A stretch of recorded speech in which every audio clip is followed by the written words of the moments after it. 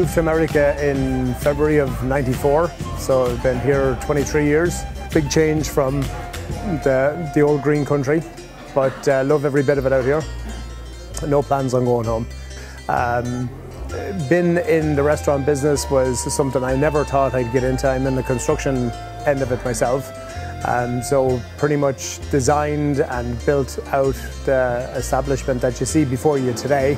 Fish is delivered from Boston. It's cooked in Guinness beer batter.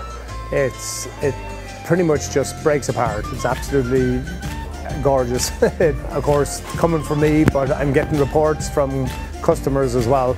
Chips are kind of like a wedge sliced chip, and it comes with a side of coleslaw. And then on Fridays we do a fish fry, so you get all-you-can-eat fish.